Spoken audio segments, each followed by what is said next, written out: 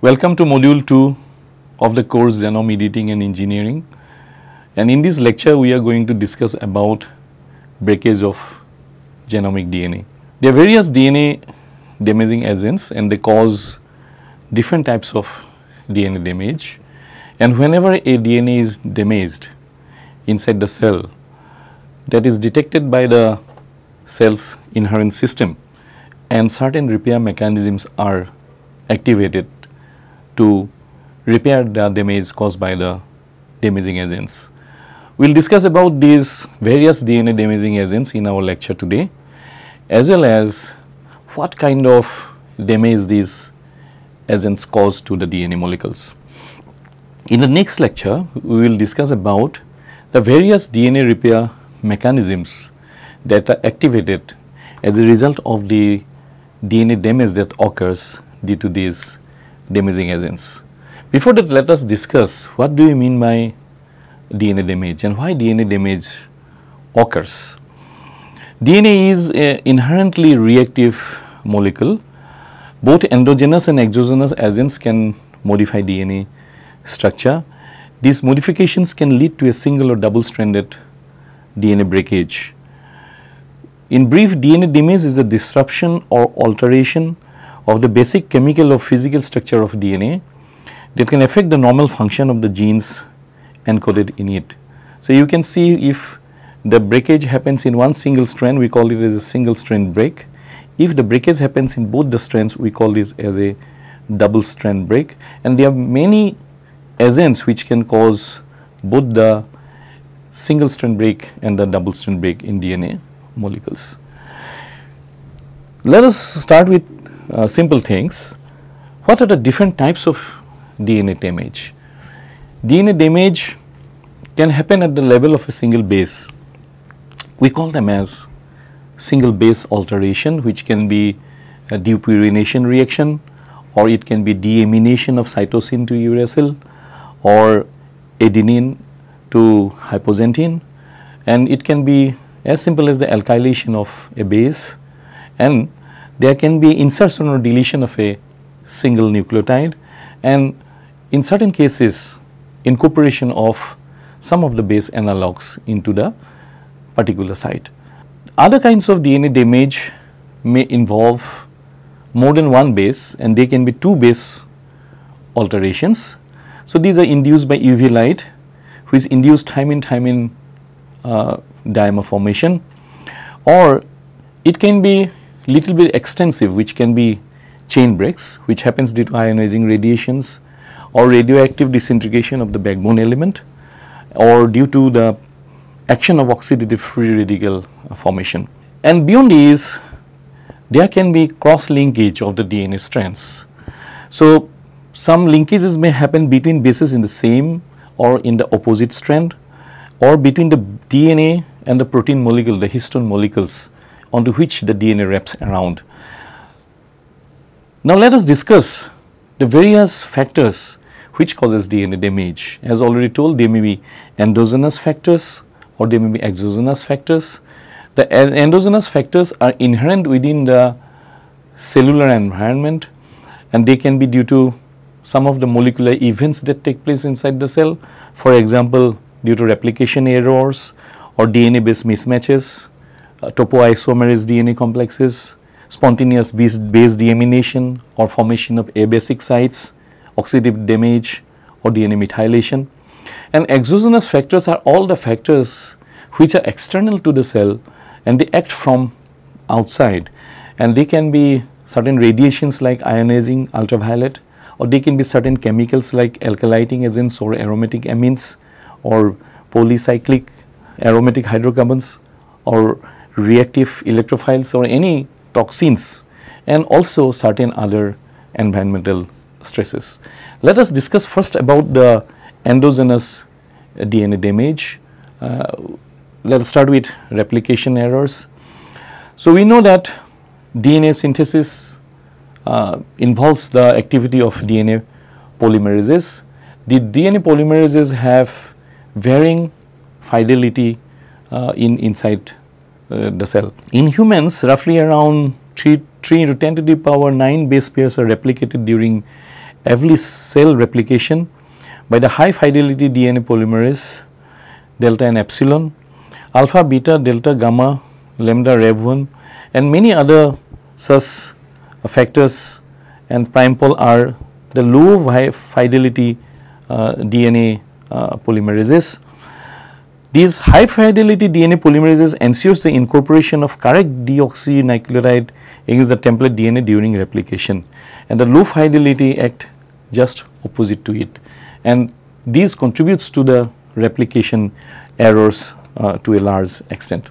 So, this figure sums up the DNA replication fidelity. There are certain determinants of DNA replication fidelity, which depends on the DNA polymerase that is being deployed for the process, and the proofreading activity of the DNA polymerase. If the proofreading activity is high, then the fidelity will be high. If the proofreading is low, the fidelity will be low. Then there are other things like the thermodynamic stability and base pair energetics of the incoming DNTP and template DNA, and incorporation of correctly shaped DNTP in the active site of DNA polymerase through geometric selection. If that is not occurring, then there will be replication errors, and the DNTP homeostasis play a big role in this entire process. And after replication, there may be some kind of mismatch repair, which we tell as the post replication mismatch repairs. So, base substitution, insertion and deletion error occur at a frequency of around 10 to the power minus 6 to 10 to the power minus 8 per cell per generation. Change of the DNA reading frame may occur due to slip strand mispairing events at repetitive sequence leading to the insertion and deletion of the nucleotides. The DNA strands may loop out due to strand slippage during DNA replication, resulting addition of an extra nucleotide or deletion of a nucleotide of the daughter strand. So, if we have a template strand in which the replication occurs, there may be looping out of the daughter strand, or there may be looping out of the template strand. So, in the first case, an additional nucleotide is added to the new strand. In the latter, a nucleotide is missed in the new strand. So, this is how the replication error occurs. Let us now discuss another type of DNA damage, which is the DNA base mismatch. These are defects in DNA which occur due to non-complementary base alignment in the same base pair of a DNA duplex. These mismatches are corrected quickly by mismatch repair proteins. Failures in detecting and correcting the DNA mismatch will lead to the mutations. A transition happens when a purine nucleotide is changed into another purine, A to G, or a pyrimidine nucleotide is changed to another pyrimidine, C to T. Transversions are any mutations in which a purine is replaced with a pyrimidine or vice versa. Transversions are more likely to change the amino acid sequence of proteins than transitions, and in this figure you can see the A to G transition and A to C or G to T transversions. There are other agents which causes DNA damage. For example, topoisomerases are one of them. James Wang discovered the first DNA topoisomerase in 1971 from E. coli as omega protein, and this is the paper he published in Journal of Molecular Biology. There are two types of topoisomerases, type 1 and type 2. The type 1 nicks single strand of the DNA double helix, relaxes and then reanneals it. The type 2 nicks both the strand of a DNA double helix, relaxes, supercoils and reanneals the molecule. So, here are some of the examples of the types 1A, 1B, 1C and type 2A and 2B topoisomerases. They are basically a family of essential enzymes, and they are present abundantly in both prokaryotes and eukaryotes. They can act as endogenous source of DNA damage. The principal function is to relax superhelical DNA during replication and transcription. The top one enzyme transiently produces a nick on the supercoiled DNA, facilitating rotation of the broken strand around the top one bound DNA strand to relax it. Then the top one religates the breakage by realigning the 5' OH of the DNA with the tyrosine DNA phosphodiester bond to restore the complex. DNA lesions can be formed due to misalignment of the 5' OH DNA ends. In addition to these, DNA adducts and abnormal DNA structures can irreversibly trap the top one DNA cleavage complex into DNA lesions, which are known as suicidal complexes. This figure briefly sums up the topoisomerase mediated DNA damage, and we can start with this step 1, where the top 2 binds to the G and T double stranded DNA at top 2 recognition sites. This is followed by the ATP binding that catalyzes double strand break in the G segment, allowing the T segment to pass through it. In the third step, ATP hydrolysis occurs, which induces a conformational change to allow the second double stranded helix to pass through the double stranded break. In the fourth step, top 2 mediates religation of the double strand break and the T DNA segment is released. And in the fifth step, you can see the G DNA segment is released and the enzyme return to its original conformation. So, this is the mechanism by which top 2 cleavage and religation happens. Let us look into the top 1 mediated DNA damage. The top 1 is binding to the DNA in the first step, as you can see, then it nicks in one single strand, then there is a strand passage step, and then a religation happens, after which the top 1 is released. So, the top 1 induces a transient nick on the supercoiled DNA to facilitate DNA rotation of the broken strand around the top 1 bound DNA strand for DNA relaxation. After that, top 1 religates the breakage. In certain cases, if these are left unrepaired, the DNA would be damaged and these mutations will lead to cell death. Let us now discuss about the base deamination reaction. This is basically a process of removing an amino group from a molecule. Deamination of DNA bases occurs spontaneously in human and other organisms, where adenine, cytosine, guanine and 5-methyl cytosine became hypoxanthine, uracil, xanthine and thymine respectively. Base deamination is far more common in single-stranded DNA than in double-stranded DNA. You can see here the name of the normal base and the name of the deaminated base, which has already been discussed over here. This table helps us in remembering them in a better way.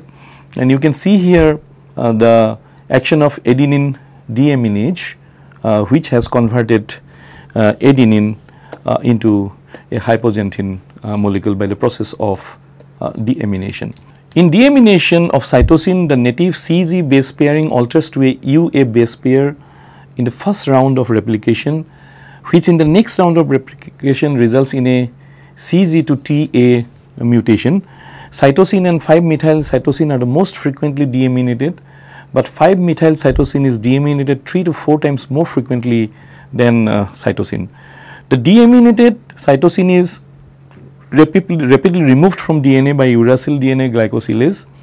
The GT base pair resulting from deamination of 5-methyl cysteine is a substrate for the thymine DNA glycosylase and a relatively slow mismatch repair process. Consequently, the CG to AT transition at the CPG sequences accounts for 1/3 of the single site mutations responsible for hereditary diseases in human. So, we cannot undermine base deamination reactions. They play a huge role in human health, particularly genetic diseases. Now, let us discuss about abasic or sites, or where the base is removed from that site, and this reaction can be removal of a purine or a pyrimidine. Accordingly, this is called as a apurinic or apyrimidinic site. So, abasic sites are locations on the DNA that lacks a purine or pyrimidine base naturally or due to DNA damage, and you can see here a site where there is no any base because that has been removed. This would have been A because the opposite strand had T, but due to this A basic site reaction, there is no any adenine over there. They are constantly generated when the N glycosyl bone hydrolyzes naturally or gets cleaved by a DNA glycosylase. A basic sites or apurinic or apyrimidinic sites are the most common cell lesions, with estimates ranging from 10,000 to 20,000 sites in each human cell every day, and this has to be addressed by the cell frequently, and you can just understand the level of repair work that goes on every day inside the human cell. And if any of these are left behind, that causes the DNA damage. What are the mechanisms of episite formation or abasic site formation? The potential sources of episite formation include base damage, spontaneous base loss, cytosine removal and deamination, and the involvement of glycosylase enzyme. The episite induces destabilization of N-glycosidic bonds. Spontaneous or catalyzed deamination of cytosine generates the uracil. Subsequent action of uracil DNA glycosylase produces an episite.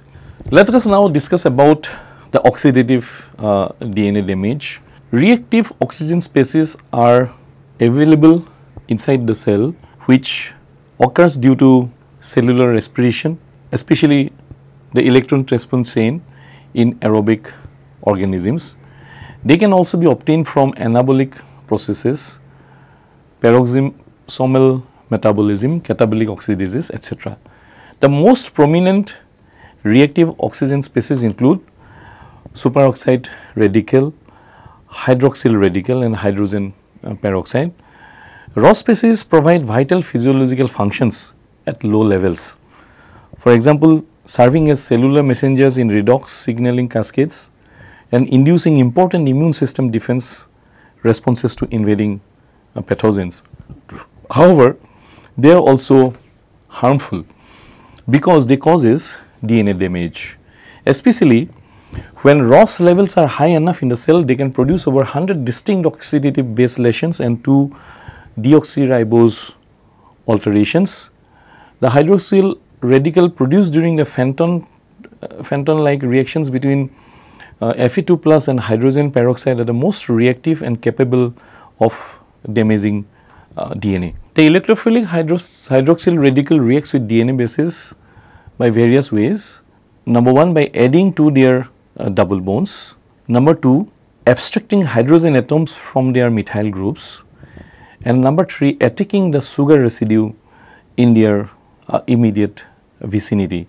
And you can see here the conversion of guanine into an intermediate 8-oxoguanine and finally getting it converted to 8-hydroxyguanine. If this is not repaired, oxidative damage can lead to mutations and or altered gene transcription through mispairing with adenine, resulting in G to T and C to A substitutions in the cell, in the genome. The hydroxyl radical from Fenton's reaction causes an imidazole ring opening in guanine and adenine, resulting in the fragmented purine structure. You can see here the transformation of guanine. The thymine glycol is another major DNA lesion produced when a hydroxyl radical attacks on the C5, C6 double bonds of thymine. Next, we discuss about the DNA methylation, which was first discovered by mammalian in mammalian genome by Rollin Hotchkiss in 1948.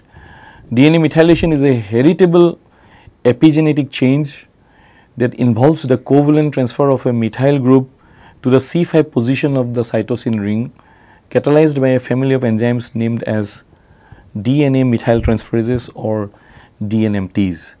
So, here you can see cytosine, and upon the removal of the methyl group, it gets converted into methylated. So, let us discuss about the oxidative DNA damage, where the hydroxy radical from Fenton's reaction causes an imidazole ring opening in guanine and adenine, resulting in the fragmented purine structure formamidopyrimidine.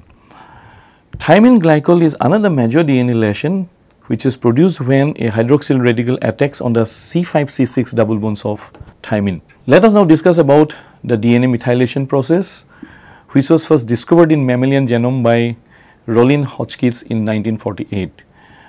DNA methylation is a heritable epigenetic change that involves the covalent transfer of a methyl group to the C5 position on the cytosine ring, catalyzed by a family of enzymes named as DNA methyltransferases or DNMTs.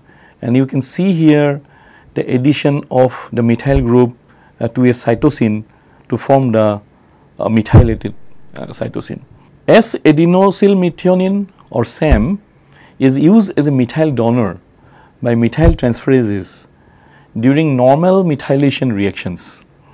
It can spontaneously generate up to 4000 N7 methyl guanine, 600 N3 methyl adenine and 10 to 30 O6 methyl guanine residues per mammalian cell per day. Choline, betaine, endogenous nitrosated bile salts, tobacco smoke, diet, pollution or derivatives of N-nitroso compounds etc. also causes DNA methylation.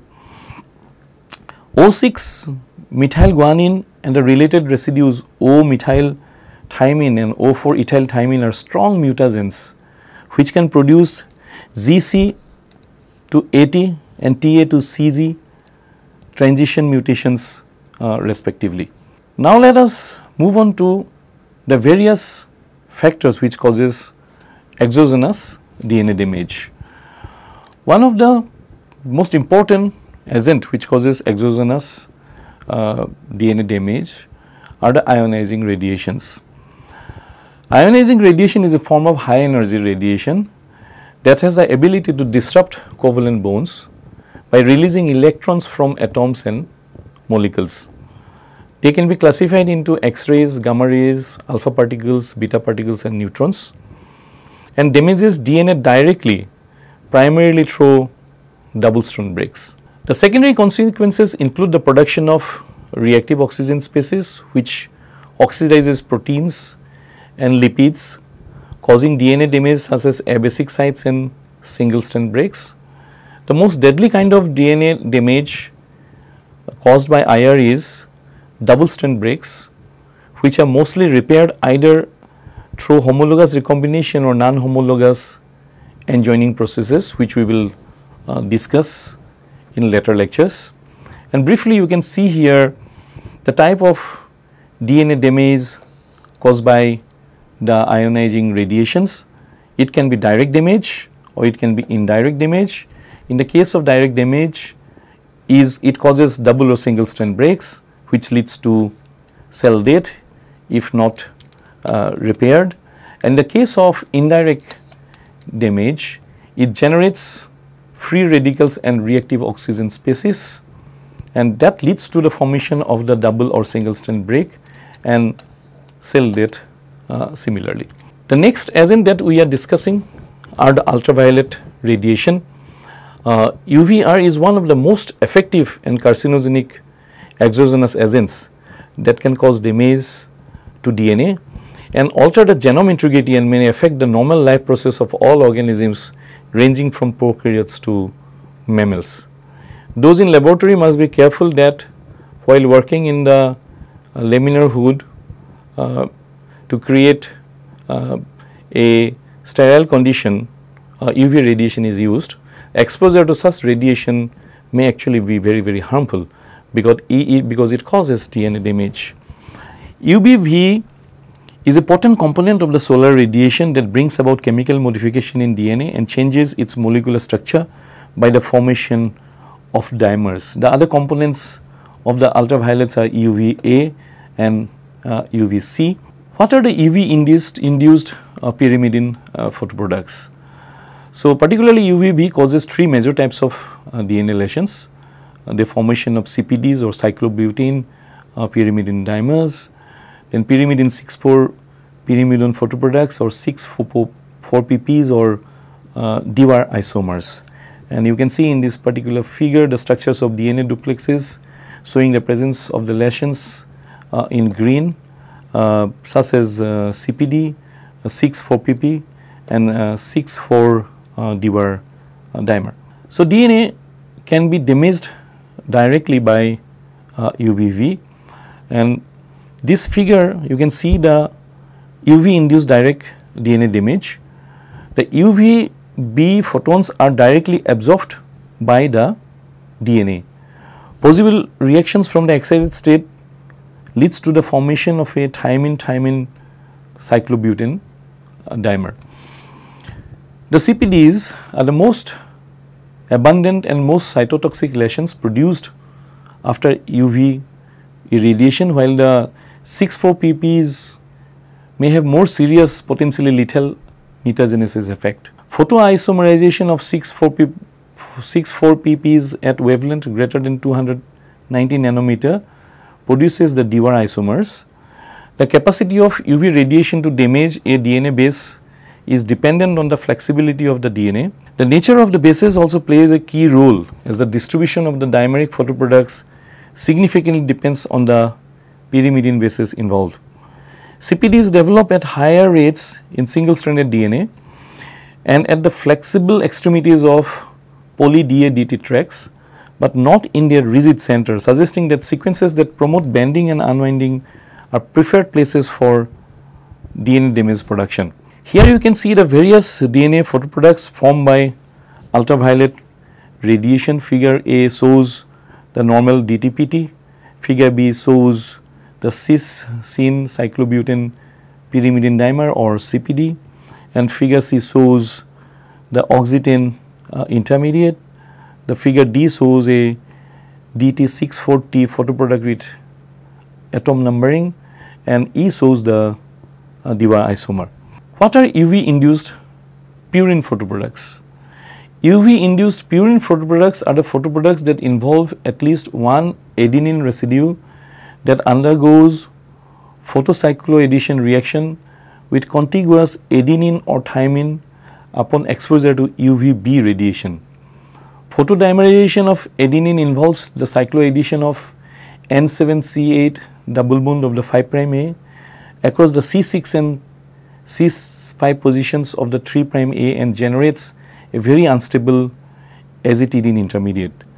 This intermediate photoproduct is split into two different adenine photoproducts, the adenine dimer and the Portske photoproduct by opposing reaction pathways.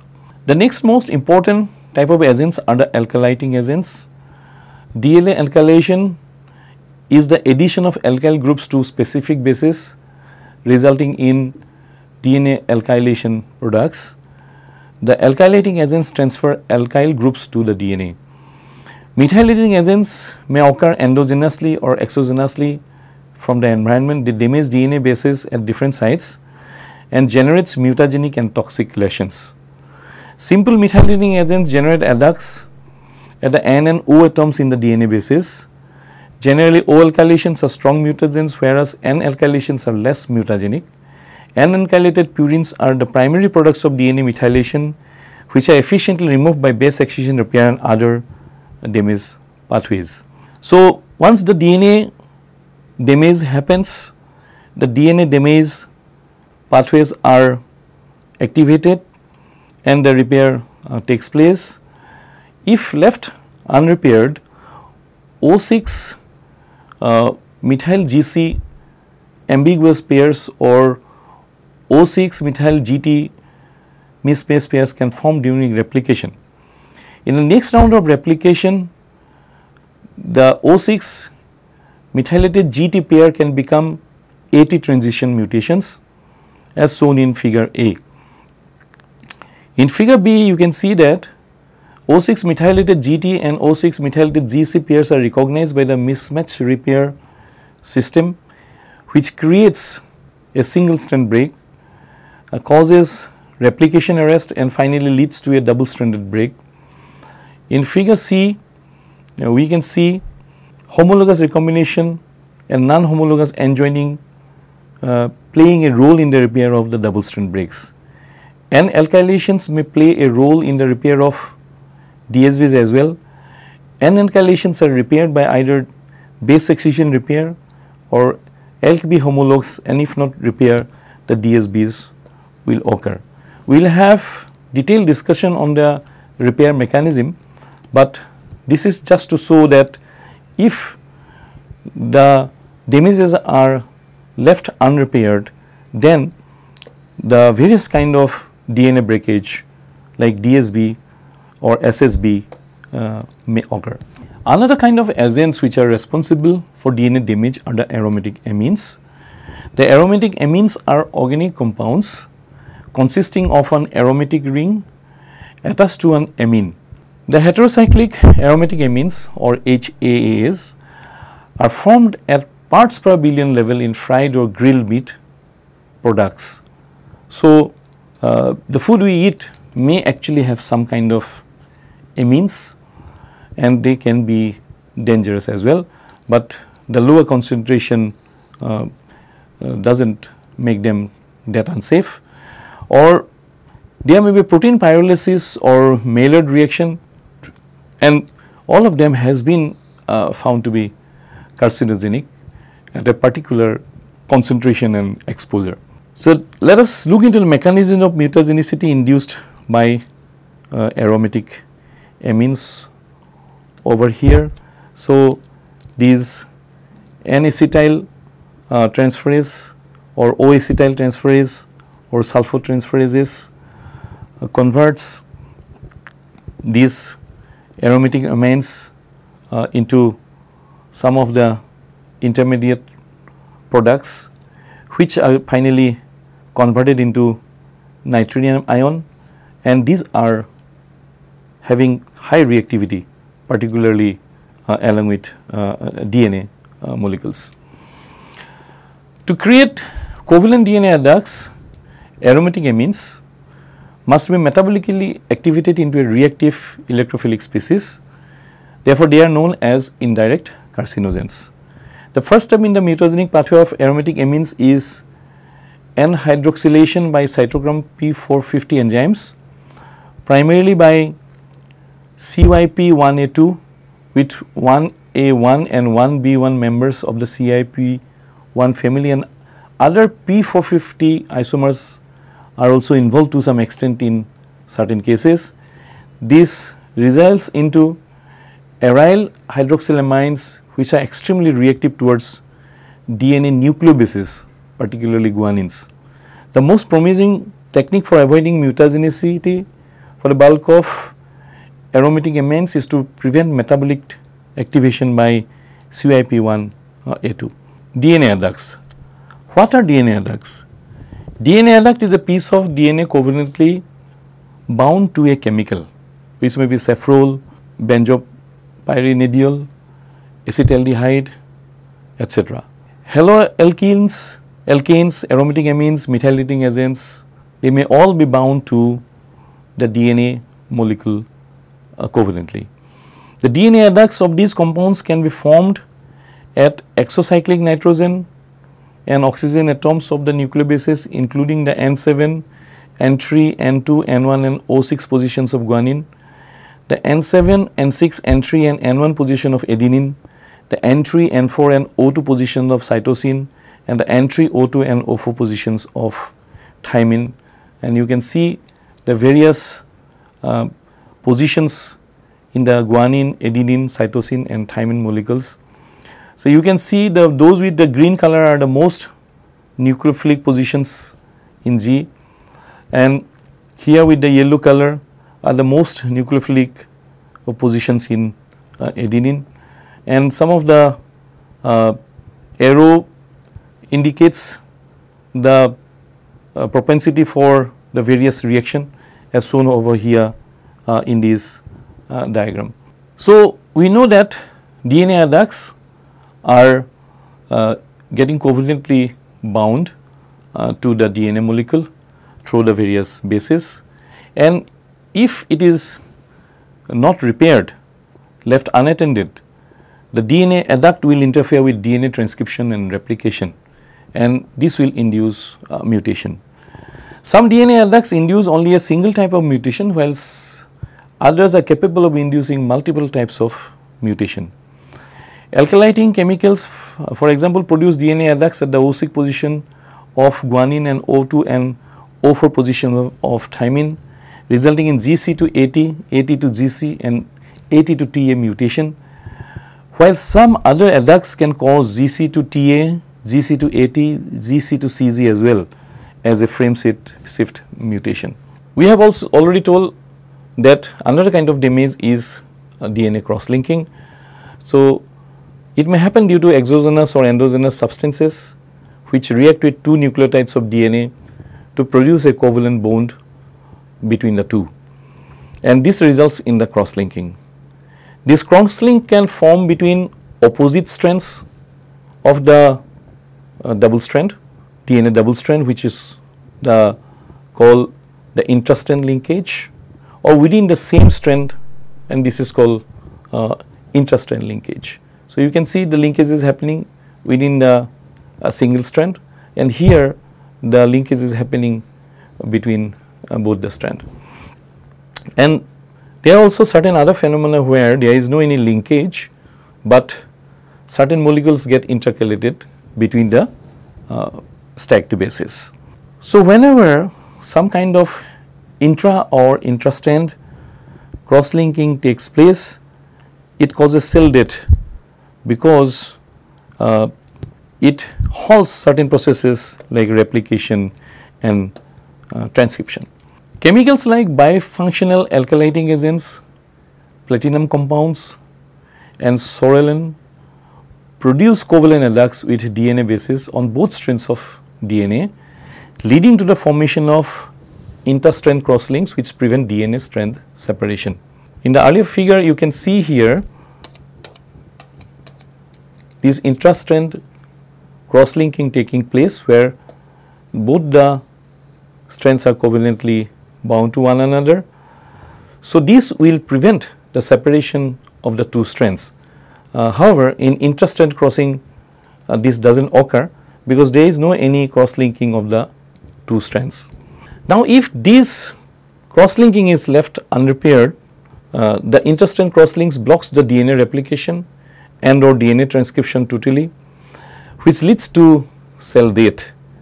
It has been estimated that as few as 20 interstrand crosslinks in a genome can be lethal to cells both in bacteria and humans that lack the ability to remove the crosslink.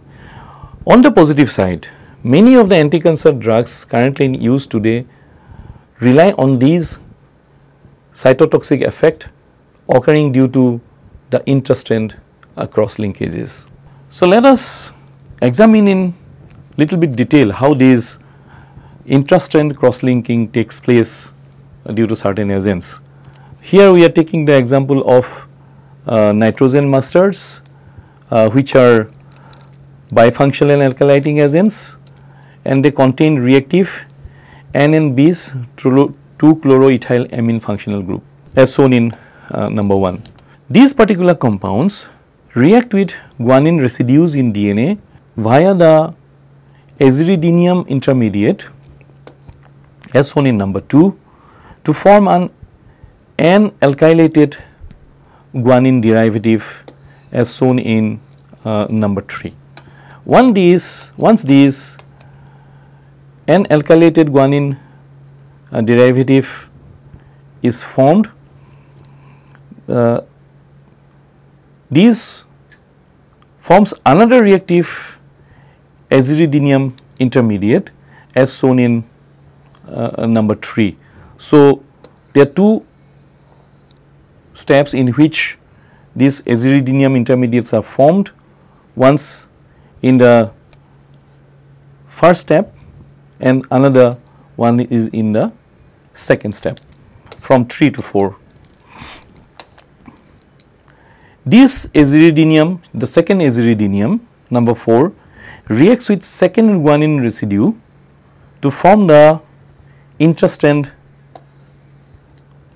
crosslink number 5, or with water to form 2-hydroxy ethyl monoadduct. So, this cross-linking happens in 2 steps. First, one guanidine gets covalently bound to a adduct, and in the second step this guanine with the adduct binds with the second guanine. So, thereby it forms a covalent bond between the 2 guanines located in the 2 strands of the DNA, and thereby cross-linking the 2 DNA strands. Now, in certain cases there may be formation of a basic sites as well. Here, for example, one single N-alkylated guanine is being shown here.